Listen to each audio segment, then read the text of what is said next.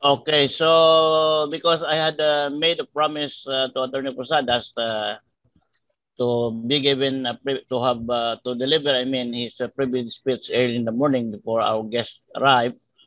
So now I am giving the floor to Attorney Posadas to say something about the resolution he is mentioning. Okay, thank Attorney you. Posadas, you have the floor. Thank you, Mr. Speaker. I stand now to be recognized for a proposed joint resolution for a revolutionary government. Okay, go ahead. Attorney Posadas, you recognize. Yes, I'm proposing a resolution for a joint revolutionary government organizations and individual Filipino citizens to actually and virtually invoke President Rodrigo Duterte's constitutional oath of office duty to redress superior people's will or grievances urgently on the Comelec Smartmatic tandem and most aptly and timely to uproot deeply entrenched government and oligarchic corruptions and now oppressions, suppressions, and impositions on citizens' civil or property rights or privacy rights under the expired national or health emergency law, leading now into an unconsented, unconstitutional law to impose or force pandemic vaccinations. These are, in fact, effects caused by the current presidential centralized form of government under the de facto 1987 Constitution. Whereas, in fact, you, Mr. President, as our president, on important occasions stated that you have seen the enemies and its friends in synchrony with encircled deep corruption. You challenge all Filipinos and the armed forces of the Philippines if we can unify our grievances for once in our lifetime, binded as a nation, to strengthen your categorical mission impossible to uproot entrenched corruption cordon. Whereas only by either a declaration of an indirect transition government or as an FP, as an Armed Forces of the Philippines Commander-in-Chief, shift of allegiance on the promulgated pure Filipino 1899 Constitution, that we as a nation at last can completely and logically change the cause or system or form of government.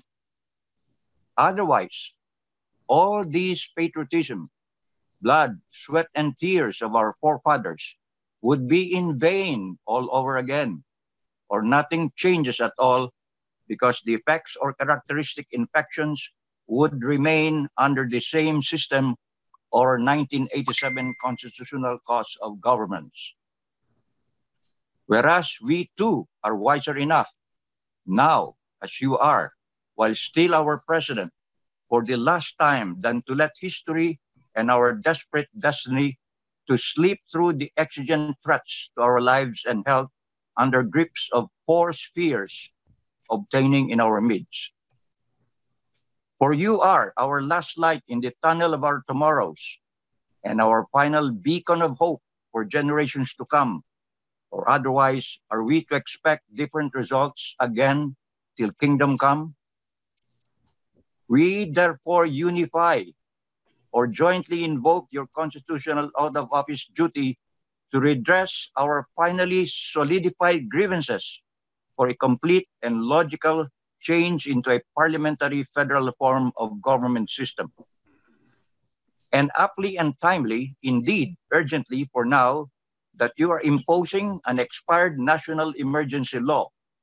We are also invoking our most superior people's will to contractually enforce a deadline on or before October 2021 filing of the 2022 elections candidacy, either for you to fulfill or shirk from your president's duty.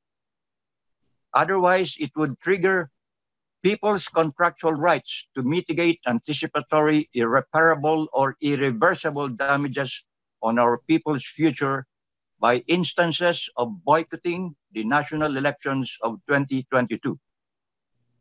You and our people are both contractually bound by the 1987 Constitution to perform respective duties to abide by the provisions of the highest law of the land. You have sworn to defend and protect against all enemies of our nation, at last in our lifetime, now or never again, with the same results or effects from the same constitutional cause. While we await for your performance of oath of office duty or shirk as an anticipatory dereliction of duty until the end of October, this serves also as a judicial notice to the Philippine Supreme Court. And this is to be actually signed by respective leaders and individual citizens and OFWs on translated printed hard copies virtually and on moveon.org. So therefore, resolved, and so be it resolved on this day of August 7, 2021, by the shadow of Congress of the 1899 de jure, pure, and promulgated Filipino Constitution.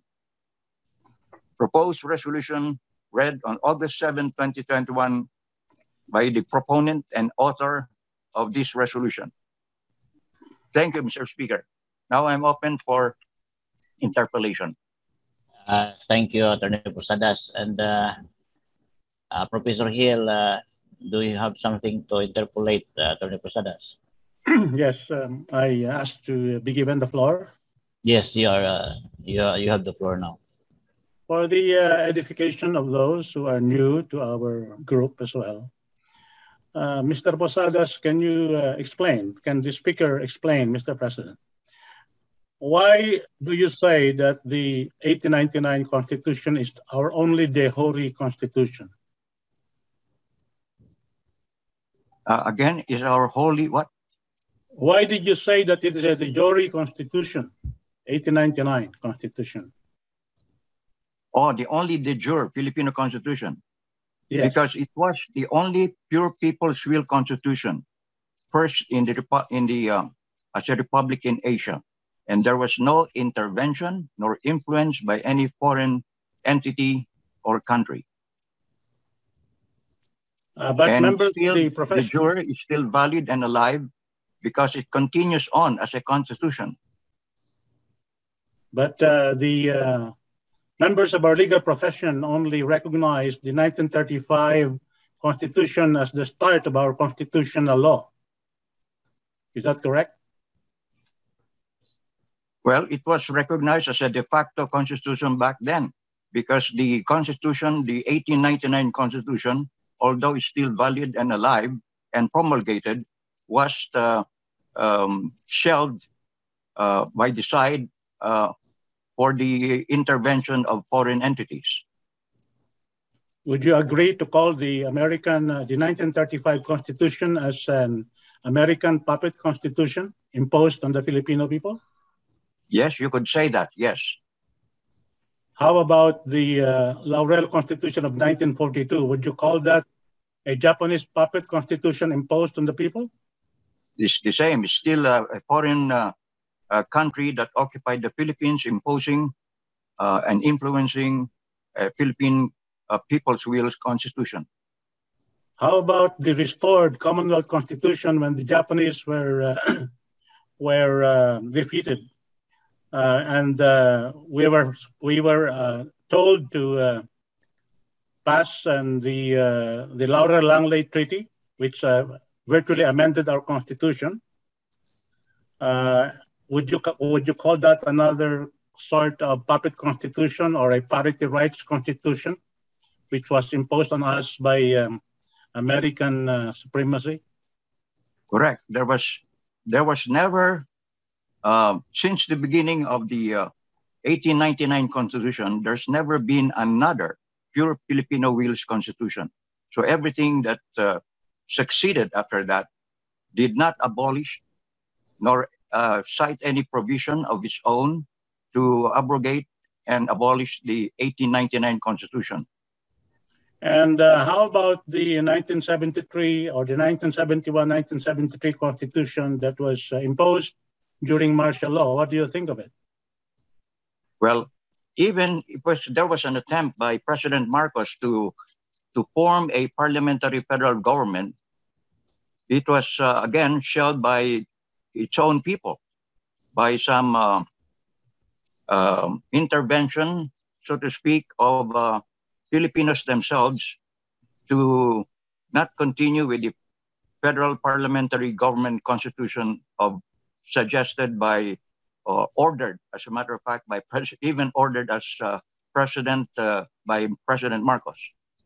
But the Fernando Supreme Court mentioned that there is no legal impediment to the imposition or to the writ of the 1973 Constitution. Does that make it our legal Filipino Constitution? No, it's a self-serving conclusion without any basis at all. Well, because it did not come from any assembly of pure Filipinos' will.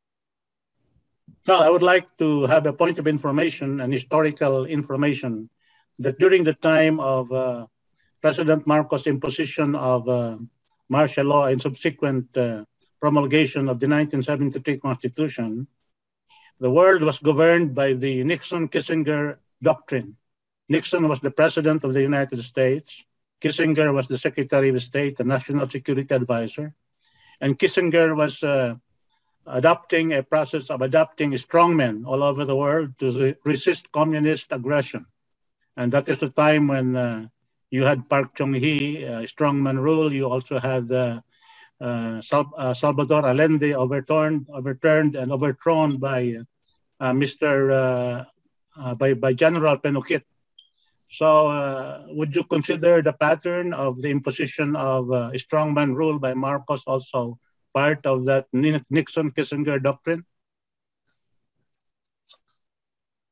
Well, there are parallels, but still, whether domestic intervention or foreign intervention, it was tampered with and not really been approved and ratified by a pure Filipino Congress. Okay, how about the 1987 Constitution of Cory Aquino? Was that a really independent constitution forged by the Filipino people? No, I would say that it's not.